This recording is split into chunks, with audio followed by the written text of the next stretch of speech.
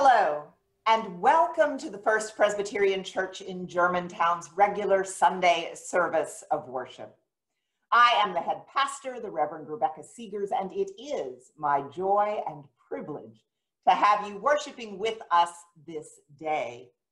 I do want to lift up a couple of announcements for you in the area of pastoral care. This past week, we lost Grace Moraney, a beloved long-term member of our congregation, a woman who loved music and was so faithfully a part of our choir. When she was able to be with us, she has been homebound for a significant period of time now, but I know that your hearts are with her and her extended family and all of us who will mourn her loss. Additionally, I would like to lift up today Arlene Grace, who came through surgery on Wednesday successfully, but who would still appreciate your love and your prayers and other expressions of support as she begins the healing process. Finally, I just want to lift up that our window on the week that came attached in your email gives you the myriad of things that are going on in this congregation that remains active and vibrant even in the midst of the challenges of COVID-19. And also that we will be hosting an in-person worship opportunity on World Communion Sunday, October 4th. More information is coming in a myriad of ways for you for that service. And don't worry, if you don't feel safe coming out, even with all of the safety parameters put in place, we will also be live streaming that service. So you can see not only me and others that always are supporting worship, like Reverend Kevin Porter and others, but you will also be able to see those who do come and attend. So hopefully Communion Sunday will be one in which we can feel even more like the community that we remain even in the midst of these challenging times. Now come, let us worship the Lord. Friends, let us call one another to worship. Coming from places that have seen better days,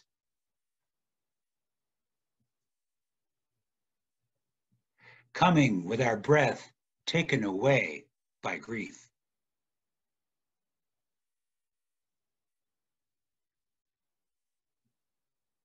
coming to worship, seeking a hope that will endure.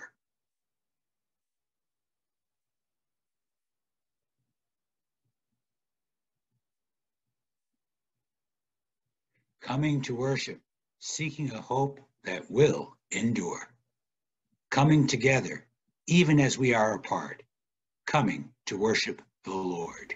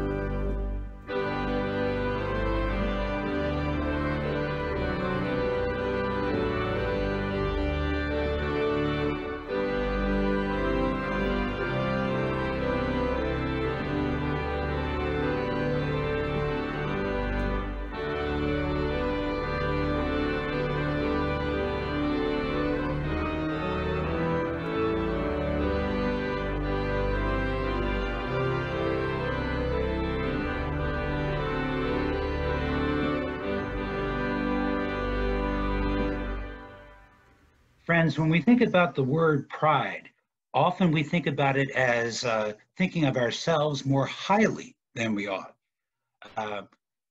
I was instructed by reading a devotion by Chris Glosser, a Presbyterian minister who wrote a devotional book many years ago, to look at pride differently and to think of it more like thinking of ourselves in eyes of anything other than what God would have us see ourselves or our neighbors.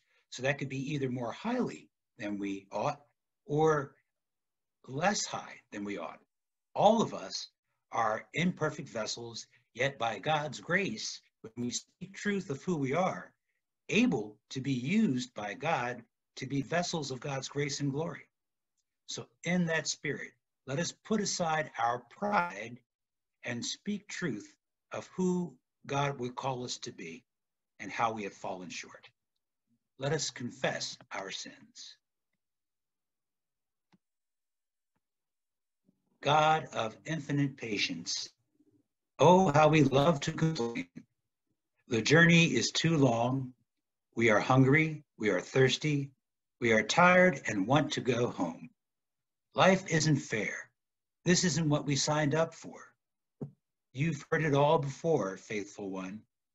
You'll hear it again. Yet do not forsake us in our grumbling, but shower us with your blessings of old.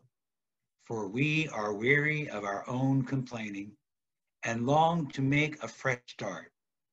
Open our lips to sing songs of gratitude, and we will be reborn. Open our minds to the glories of your love, and we will shine like the sun. In your holy name we pray. Amen.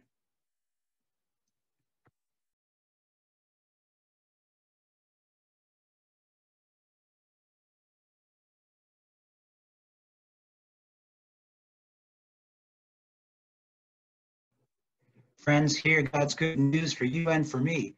This week, it's taken from a portion of Romans, the 3rd chapter, as well as a portion of the Heidelberg Catechism. Listen as it speaks to you and me of God's amazing grace. Righteousness from God comes through faith in Jesus Christ to all who believe. By faith, I have a deep-rooted assurance created in me by the Holy Spirit through the gospel, that out of sheer grace earned for us by Christ, not only others, but I too have had my sins forgiven, have been made forever right with God, and have been granted salvation. Friends, believe the good news of this gospel. In Jesus Christ, we are forgiven. Amen.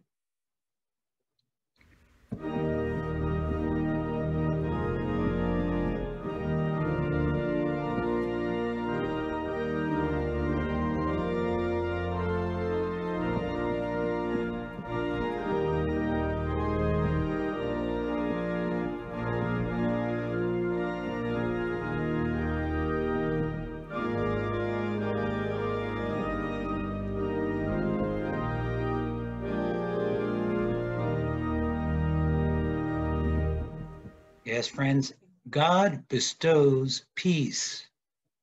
Peace on all who accept God's amazing grace. And in that peace, we are able to share the peace of Christ with one another, even as we accept it for ourselves. So even here and now, in all of our relationships, let us extend the peace of Christ. The peace of Christ be with you. Amen.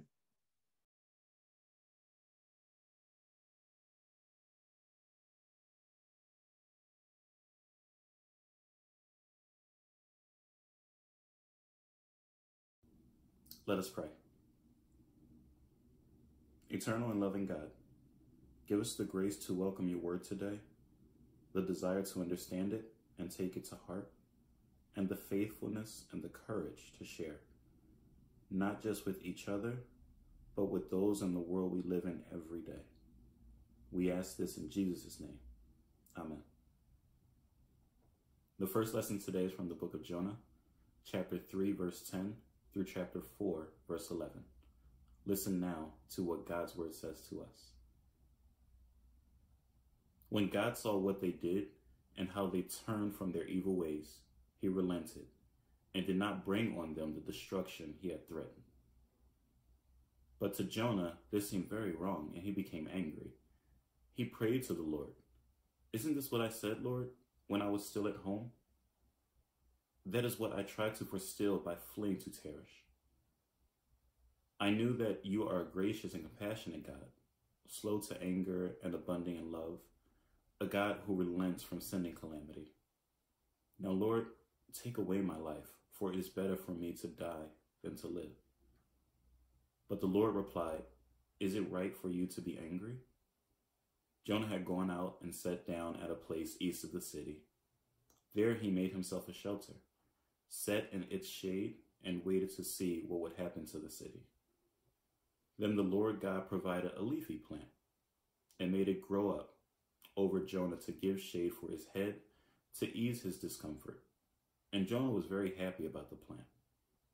But at dawn the next day, God provided a worm, which chewed through the plant so that it withered. When the sun rose, God provided a scorching east wind, and the sun blazed on Jonah's head so that he grew faint. He wanted to die and said, "It would be better for me to die than to live."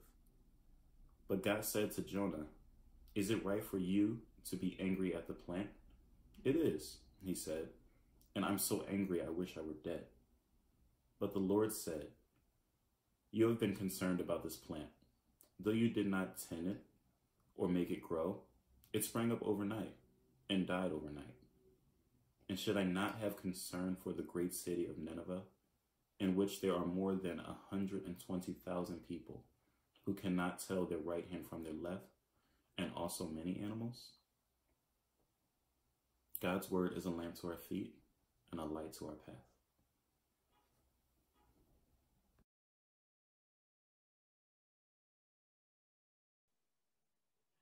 I'd like to invite the young people to join me at this time. Hi, everybody. How are you doing this week? You doing okay?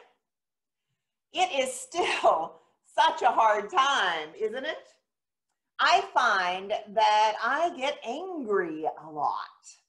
And I've been noticing that the people around me get angry a lot too. This is very frustrating, I think, because it's been going on for such a long time, and we keep being challenged in how we're supposed to do what we need to do in completely different circumstances. And then it's also challenging because all kinds of things go on in our lives that aren't related to this. Maybe it's school or people we love, or there's all kinds of stuff happening. And sometimes we can get angry. So I made an angry mask. I actually put this in the email that you guys got. I asked Sharice if she would please also put that in along with the window on the week in the bulletin, so that if you want to make an angry mask to show when you're angry, you can do that too. So it's the outline, and then you color it in, and I just put mine on a knife so that I can pick it up easily, put it on a little bit of cardboard and taped a knife to it to hold it up, so that when I get angry, you can see I've got my angry mask on. So why did I choose this today? Well, you may have noticed when Mr. Chris read the scripture that Jonah has his angry mask on too. How much do you know about the story of Jonah? Most of us know that part, the first part, right? Where God sends Jonah to Nineveh. He says, "I want you to go tell these people they're messing up and they need to repent." And so Jonah doesn't want to do that. And he hops on a boat and runs far away from the Lord, and a great storm comes up. And so when the sailors figure out that it has been caused by Jonah, they toss him overboard, and he gets eaten up by a big fish. And he stays inside the big fish for 3 days until he repents, and the big fish spits him up on the land, right? We know that part of the story. And then he goes to Nineveh, and he tells the people to repent, that they are messing up, that they need to turn to the Lord. And you know what? They do. They repent and they turn to the Lord. And you know what happens then? The Lord forgives them. And Jonah, he puts his angry face on. Jonah is really mad. Why is Jonah mad? Why is Jonah angry? Well, if we take off this angry mask and we look at what's going on behind it, the people of Nineveh were really mean. And they were really mean to the people of Israel, to Jonah's people. So when God forgave them, he put on his angry mask. But if we look behind that angry mask, what do you think Jonah was feeling? Maybe he was frustrated. Maybe he was hurt that God would take care of these people that were so mean to him. Sometimes when we put on our angry mask, we're really hiding other feelings. And that happens again in our story because Jonah kind of stomps out of Nineveh and he sits down outside it. He's angry. And the Lord has a tree grow up over Jonah. And he has this beautiful shade and he's in this beautiful day and he starts to feel better. But overnight, the Lord brings a worm and it eats up that tree. And the tree withers and dies. And then the Lord sends a scorching sun. And Jonah is sitting out there and he's hot and the tree's dead. And what does he do? He puts on his angry mask. That's right. He says, "Oh, I'm so angry." And God says, "How angry are you?" "I'm so angry I could die." Anybody ever said that before? He's really mad. But really, he's just masking something else. What do you think is behind Jonah's angry mask? Yeah, maybe he's hurt, right? God supposedly put this bush over him to make him feel cool and supported and loved, and then it withered. Maybe he feels like God doesn't love him or care about him. Maybe his feelings are hurt. Maybe he's sad. Sometimes when we're hurt or sad or frustrated, we put on our angry mask, don't we? So that's why I thought it would be a good idea to make one. So you can remember that in these days, these challenging days, sometimes when we put on our angry mask, there's something else behind it. Maybe we can think about what that might be. What are we really feeling? Are we sad or frustrated or hurt or disappointed? And maybe then we can talk to our parents or a grown-up that we love to help us kind of figure out how to let go of that anger, how to repent like the Ninevites do, how to remember that God loves us, and how to deal with our feelings in this challenging time. I hope you get your angry mask and you make it. And you remember when you're wearing it, whether it's the one that you make or the one that we sometimes show, that really what's behind it might be something else, and that God loves us no matter what. Amen.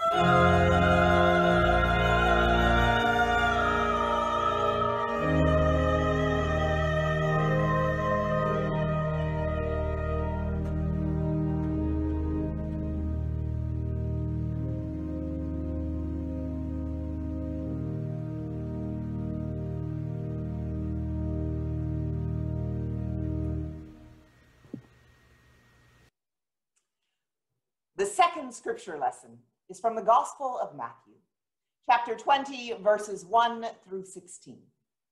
Listen for God's word to you.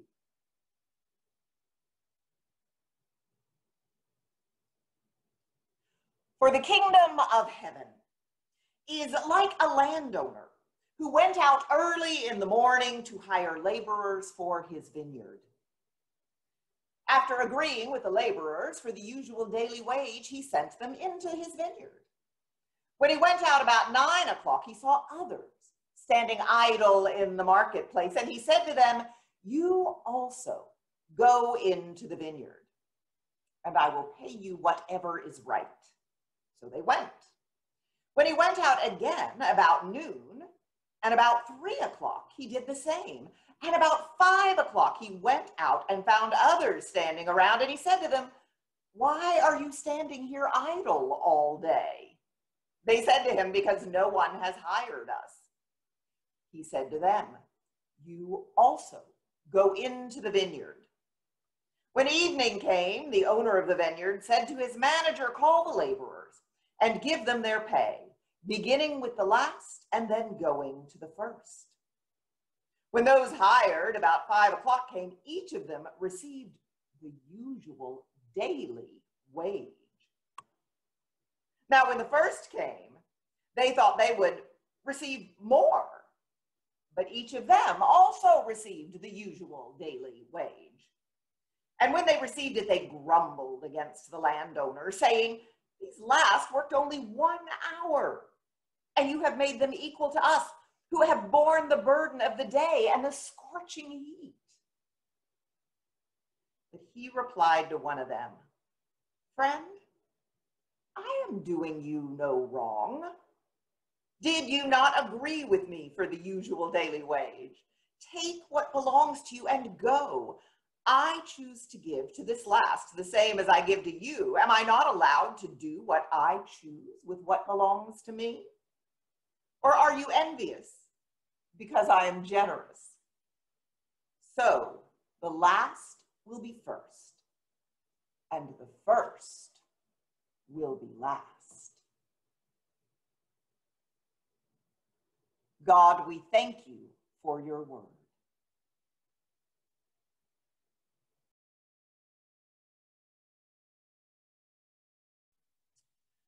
Will you pray with me? Gracious and loving God, we thank you for the words we heard read today from your holy book. And now, as we listen to these words which come from my lips, I most humbly pray that you would pour through me the gift of preaching, that they remain no longer simply my words, but instead are transformed into your living word. To each and every person who hears them, that they might be met in exactly their place of need. We pray this, Lord, in great anticipation and in the strong name of your Son, Jesus. Amen. So, 2020. It's been quite a year, hasn't it? It has been the most challenging year of my life, perhaps of yours as well. It feels like it's been never ending, with trauma after trauma, challenge after challenge. You remember the Me Too movement? We opened with that, with a reckoning of how women are treated in this country and worldwide by people in power. Then came the COVID-19 pandemic and lockdown in mid-March. We are now entering our 7th month of this. And as beautiful as it is to be in this sanctuary, there are empty seats behind me in the choir loft. And they are likely to remain empty for months to come. We have lost lives to COVID-19 in our own congregation. We know people We love people who have lost their lives to COVID-19. Globally, almost 1 million people, over 957,000 people have died. And here in our own country, we're over 200,000 of them. We are 4.25% of the world's population, but have suffered over 20% of the world's deaths.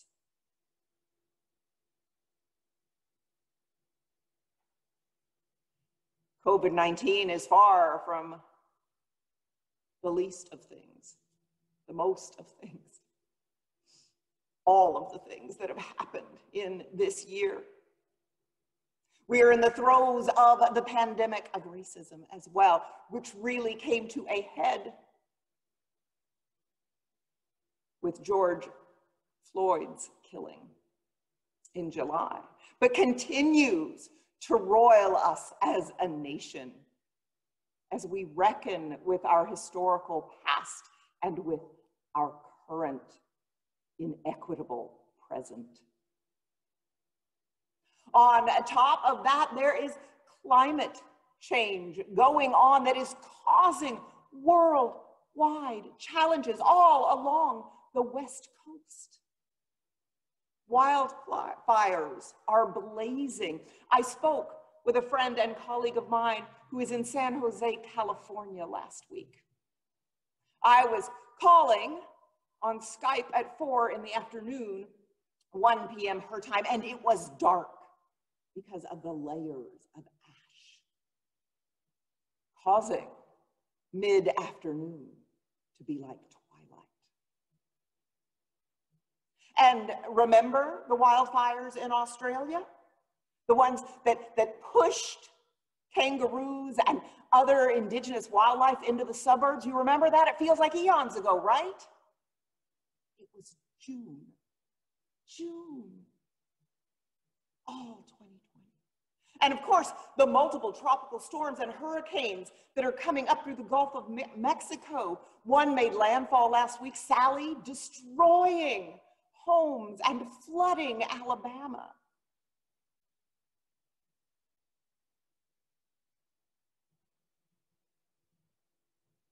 As well as glacial walls beginning to fall. And then, yesterday, I got news nationally and locally. It was heart-wrenching.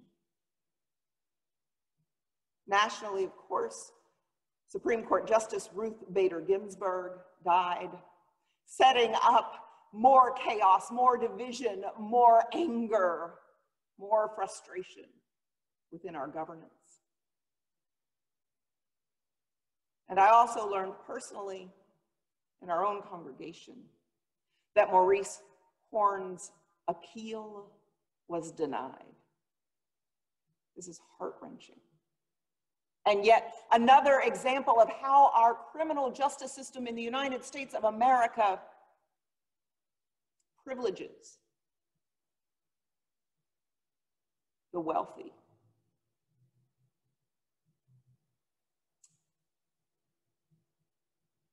I don't know what to tell you. It's not fair. And it makes me want to crawl into a hole and die, to give up. It's too much. This is exactly where we find Jonah in our scripture lesson today. Jonah has been sent by God, as I told you the story briefly in the children's sermon, to Nineveh. He didn't want to go. The Ninevites have been horrible to his people. They are well known for their abusive behavior to all they conquer. They amputate hands, they gouge out eyes, they behead. They are known for their cruelty in asserting primacy over conquered countries. And Jonah doesn't want to give them any opportunity to repent at all. He tries to get out of it. But ultimately, he goes. And ultimately, much to his chagrin, much to everyone's surprise, Nineveh repents. From the king on down, they put on sackcloth and ashes, and they repent. And God forgives. Jonah is angry. He is so angry. He stomps off to the outskirts of town to sulk. He is so mad. How dare you, God? That is not fair.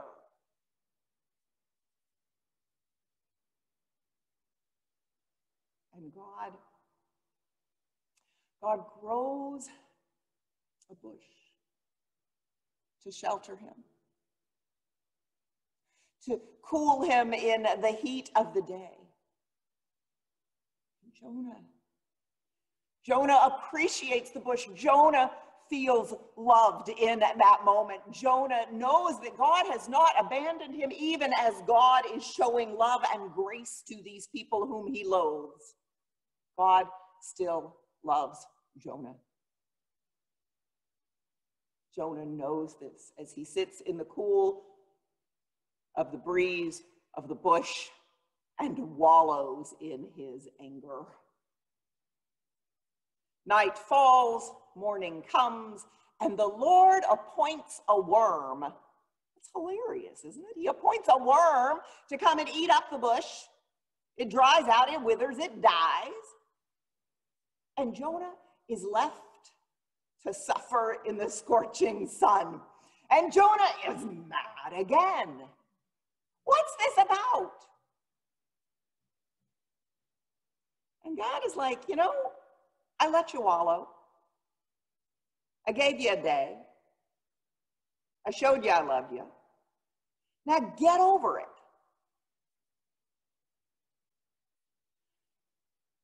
And Jonah is not happy.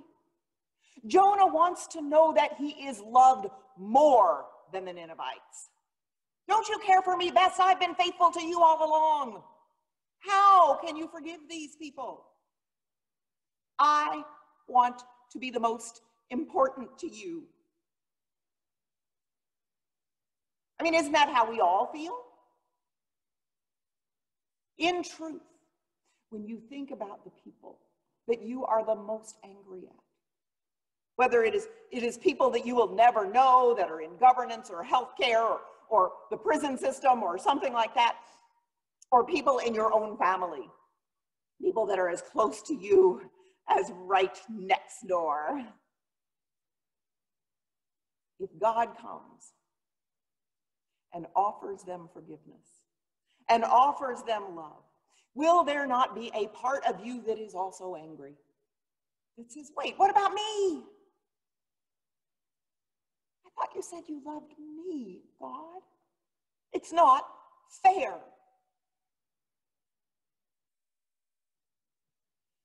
This is exactly what the disciples are looking for in their conversation with Jesus in our second scripture lesson today. This lesson is flanked by two others, one in which Peter wants to know where he is going to be in the kingdom of heaven, wants to know that he has primacy of place with the Lord Jesus Christ. And on the other side, after it, is one from James and John of Zebedee, who want to know that they will sit on the Lord's right hand. Hey, Jesus, we gave up everything for you. So when it comes time to go to heaven, we're going to be important, right? We're going to be the ones who have pride of place. We're your number one, right? And Jesus answers them with this parable, this story. The kingdom of heaven is like, he begins. And then he tells them. He tells them about a landowner who needs workers in his vineyard. He goes out early in the morning and there are all these people waiting to go work. And he sends them out. But first, he negotiates their pay. And their pay is a day's wages. What would have been a denarii back in the day? Enough to buy your daily bread. Enough to sustain you for that day. And the workers agree, this is fair. And they go off into the vineyard to work. The landowner shows up again at 9, at noon, at 3, at 5. Why are you not working? Nobody's invited us. Go into the vineyard. They do. He doesn't negotiate pay anymore with them. He just sends them off. They just make an assumption that they are going to work and they are going to receive pay. And then at the end of the day, he invites them to come forward for their pay. The last, the ones who only worked for an hour from 5 to 6, come first. And he pays them a full day's wage. They only worked for an hour. And they get paid for the whole day. Imagine their delight. They must be absolutely thrilled. And imagine if you were one of those who worked all day long and watching this. What are you going to be thinking? Wow. If he's going to pay them a full day's wages, then what's he going to pay us? This is going to be our lucky day. But it's not. It doesn't work that way. As a matter of fact, as each successive group comes up and gets paid, they all get paid the same. They all get paid equally. They all get paid 1 day's wages. And those that come last, that went out first, that worked all day long in the scorching heat, they are not happy. Yo, wait, that's not fair. And it certainly does not appeal to our sensibilities as fair, does it?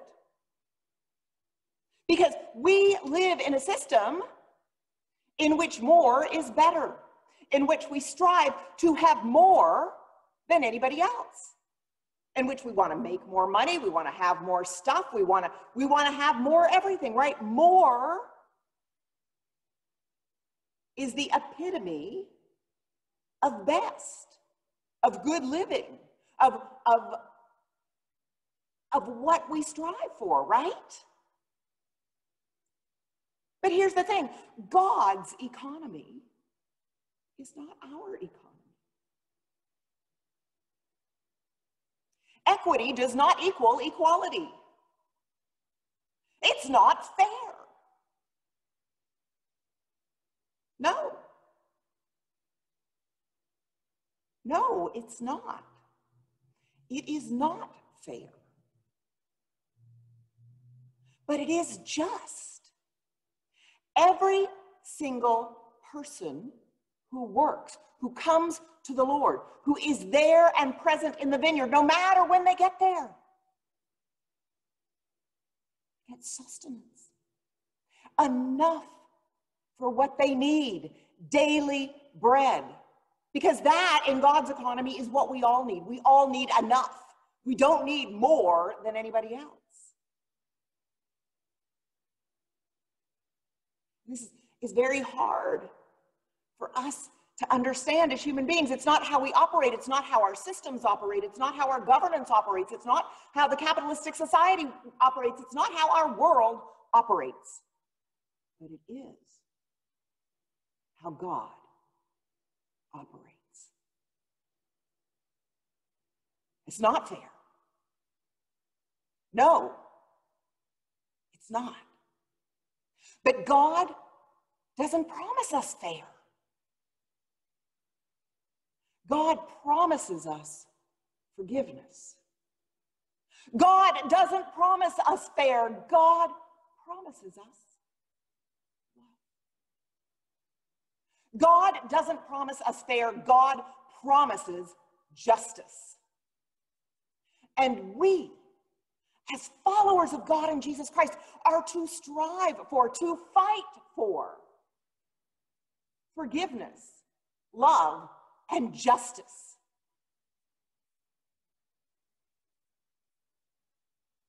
Even when, no, especially when it's not fair.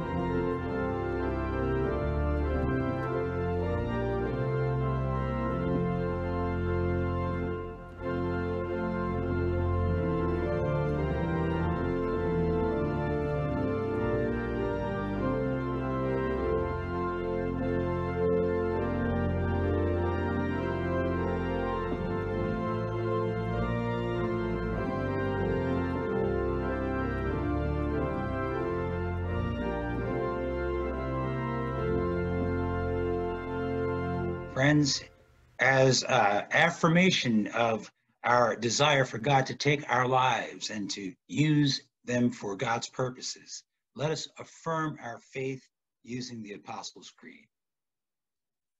I believe in God, the Father Almighty, maker of heaven and earth, and in Jesus Christ, his only Son, our Lord, who was conceived by the Holy Ghost, born of the Virgin Mary, suffered under Pontius Pilate, was crucified, dead, and buried. He descended into hell. The third day he rose again from the dead. He ascended into heaven, and sitteth on the right hand of God the Father Almighty. From thence he shall come to judge the quick and the dead. I believe in the Holy Ghost, the Holy Catholic Church, the communion of saints, the forgiveness of sins, the resurrection of the body, and the life everlasting. Amen.